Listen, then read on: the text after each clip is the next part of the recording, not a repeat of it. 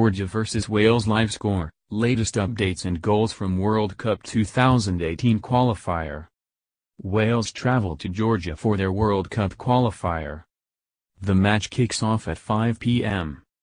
Welsh star Gareth Bale will miss both games against Georgia and Republic of Ireland through injury.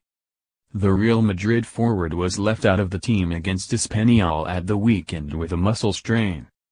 Wales are in second place in Group D, trailing Serbia by 4 points. If they wish to secure automatic qualification to Russia 2018, they will need to win both games against Georgia and Republic of Ireland.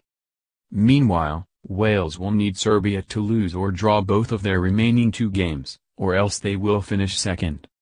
To finish second, they will almost certainly have to secure 4 points from their remaining 2 matches, as Ireland are virtually assured of beating Moldova. But even second place does not guarantee Wales a playoff spot. They are currently the lowest-ranked second-placed team, which would see them eliminated from the World Cup without playing a playoff.